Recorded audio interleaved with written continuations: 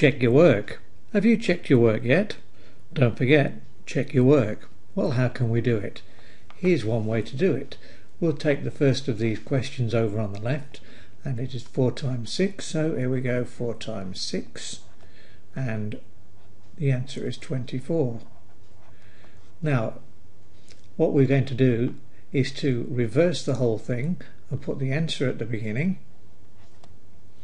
and then we're going to put divide, and we're going to divide it by 4, and the answer is 6. How do we know this? Well, if you know your families from what we did in the last video, you'll know that this is how it works.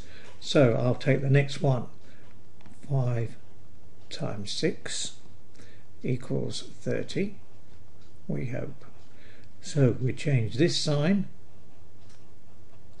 into a divide.